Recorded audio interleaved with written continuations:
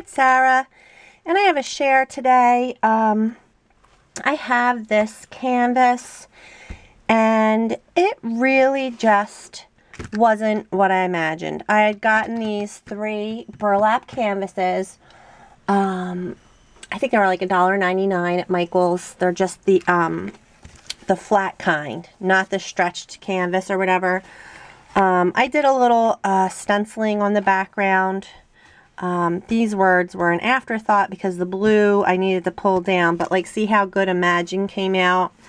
I had Dream in mind. I had pulled this photo, but when I went to put it together, I don't know, it just wasn't. I kind of did it in the ATC style that I do, the collage style. I'm going to kind of try and, I should probably put it on a stand. That might be good. You know, it's not horrible, but it just didn't come to get. This was so, it like depressed me. I don't know. I lost my mojo. It didn't depress me, but I love how these letters turned out. I spent a lot of the day making these letters, which was really fun. I had a ton of them left, and I'd done them before. Like these black ones, I think, were from before. And my desk was a mess, so I think I just have a couple of them on my desk. Here it is. I have art in the black, and I have this arrow. They were the original ones that I did, but then I did these, and I tried doing them with brown as a background because I knew I was working with brown on this. I wanted to do brown on this canvas, so I did an art in the brown. I did art in like, and I put let's see, art. I have art and create, I'm pretty sure, and an and. But these are the Tim Holtz, like, I don't have the packaging anymore, but it comes like with all this different letters, symbols, numbers, and then the like backing things. They're like tiles. They're I guess they're typewriter tiles, or no, it's like printing press type tile things or something.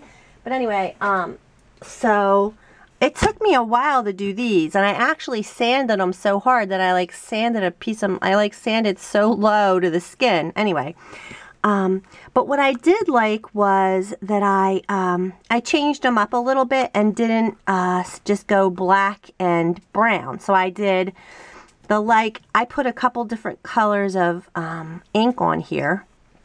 I also used my new favorite, not the Rub and Buff, Inka Gold. So I like rubbed the Inka Gold on the edges and stuff. And then I put the stress stickles because I had this blue, the Broken China color.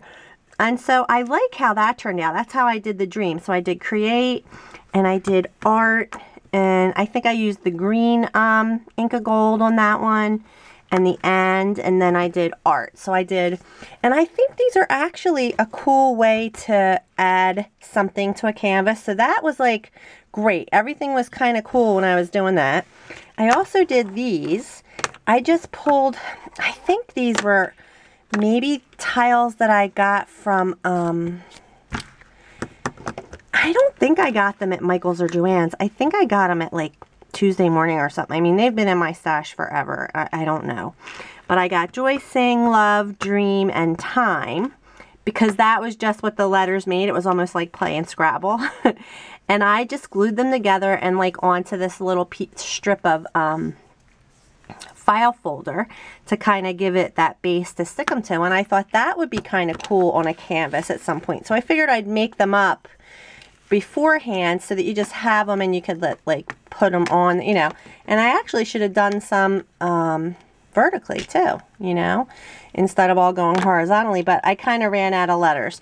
So then I put this together, and this is what it came out like. I knew I wanted to use my buckle, so I just put a piece of paper through there. I wanted to use the creamy colored burlap and some of my burlap flowers that I had. Oh, I just threw that on there. I don't know, you guys. It's just, I am not thrilled. I don't understand. I don't know what happened. And, now I'm rambling, but what happened, so that I kind of walked away and I was done. I mean, I don't hate it. I like how this key turned out. I actually colored that with my brown Sharpie, and then I used the UT on there and just hit it with more of my Inca Golds and stuff, so I like that. And I do like how the letters turned out. I love how the letters turned out.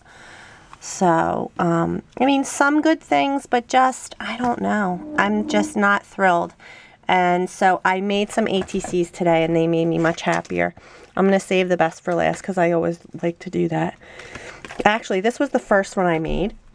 I had never done anything with one of these clips yet, but I wanted to use burlap. I was kind of staying in the theme of burlap, and I hadn't done any ATCs. Oops, I'm sorry. Any ATCs with burlap. So these three are done with burlap, and basically it's just a piece of my favorite old file folders cut into the ATC size, 2.5 by 3.5, and just pulled all my Tim Holtz stuff again. I wanted to make these chunkier. Like, I generally keep my ATCs pretty one-dimensional, like maybe a little bit of something, but I was not afraid. I was even going to use, until I used this brad, I almost put one of these on, and I probably should have, like, just because I have them, but this brad had the number, so I just put the brad on. But I used one of these little clips, and this says ideas, and some of the silver stickers, the new silver stickers. I'm probably going to have to glue that down. And there's a corner piece of that. So I like it. Now this, I wanted to show you these too. These are very cool stamps that I got, I'm pretty sure, at AC Moore.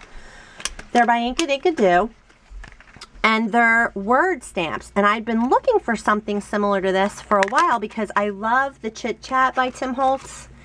And these are perfect. So this is Imagine on here. And I like the print and everything, but it's Passion, Create, Beauty, Explore. I mean, all the perfect words that you might want to put on an ATC or just even add to a canvas. You know, they're not that small. Believe is actually a nice size. Imagine is a nice size. I mean, you can see how big they are. So these are just little individual stamps. I'll pull Imagine since I use that, because you did have to break them apart. But by Inkadinka. You know what? I think I did get them at Michael's. I think. It's one of those two. So that's my first one. Then this one's the next one. I actually inked this with Broken China, I think it is. It's the teal color. Oh, peacock feathers. I love peacock feathers. And I did the same thing. I put the corners on again. The silver corner. I wanted to put a clock, just a wish ticket. This is one of the crowns from that the grunge paper, and I UT'd it. I did it with my gold leafing pen, and then I UT'd it and rubbed the Inca Gold, like bronze color, put some gears, but the burlap, and then another brad. So that one turned out pretty cool. Just really like kind of industrial looking. That's what I was going for. And then this is my favorite. It's a little twist on the industrial because it's still burlap. It's still a little dimensional. It's got the, I like this burlap flower with the wood bead in the middle, but I used two little brads on these little flowers. And these are just like linen. Another one of the corners. This says Secrets, and then this says Hope. I love these hearts. I'm gonna get another pack of these. These are super cute. These are his new embellishments that he did. That says Hope with a butterfly, so I put a butterfly up here, and then a Chit Chat Hope up there. And I inked that with and it doesn't look as pink as I wanted. I wanted it to look pinker, and then I even thought I should have done it in blue anyway, but that's Worn Lipstick. But it looks kind of almost orangey or reddy, but it's supposed to be pink. So that's it. That's my share. I don't know, guys. I don't know what's going on. I'm feeling kind of blah. I don't really have any projects that I'm looking forward to at the moment. I actually have been looking at Art and Sassy. They're going to do a mail art swap, so I think I'll do that again. I enjoy the watercoloring. All right, you guys. And here's my canvas. Yucko, but I like this. Thanks for watching.